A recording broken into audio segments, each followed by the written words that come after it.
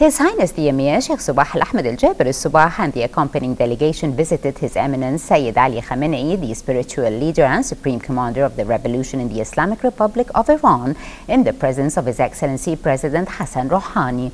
The two sides exchanged cordial conversation and good feelings in a friendly atmosphere, which reflected the spirit of friendship and the deep special relations between the two countries and their people.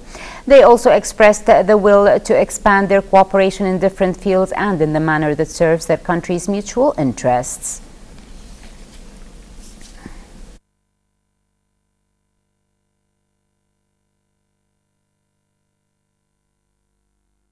His Highness the Amir, Sheikh Al-Ahmad Al-Sabah, sent a cable of thanks to the Supreme Leader of the Islamic Republic of Iran, Ali Khamenei, after His Highness concluded an official visit to Iran.